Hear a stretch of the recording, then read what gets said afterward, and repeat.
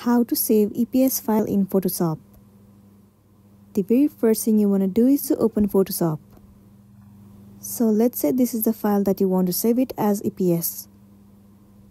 What you want to do is tap on Files at the very top left corner of the screen and then click on Save As. This pop-up will appear on the screen. In here you'll get to see two options. One is File Name and the other is Save As Type. Click on Save As Type.